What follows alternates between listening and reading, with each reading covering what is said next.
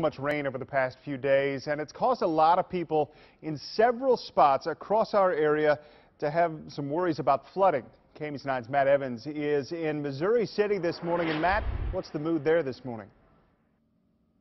The good news is the sun is up, peeking out from behind a few clouds. That is definitely a welcome sight after a lot of overnight rain falling here in Missouri City, really in a lot of parts of both Missouri and Kansas. Missouri City right next to the Missouri River. The Missouri River at flood stage at several reporting stations this morning in Sibley, in Waverly, in Napoleon, all just a little bit above flood stage this morning. The main problem right now is all of this rain that has been coming down upstream as well that has really caused some issues here along the Missouri River. Right now you can see it's a lot higher than it usually is this time of year, but some of the major problems along the Missouri River is going to be more downriver. Glasgow, Boonville, Jefferson City, all reporting they are near cresting, a foot or two away from cresting in both and all three of those reporting stations this morning. So that is one area that the Corps of Engineers is really keeping a very close eye on as the next couple of days go on, and crossing their fingers that this rain is going to hold off for at least a little bit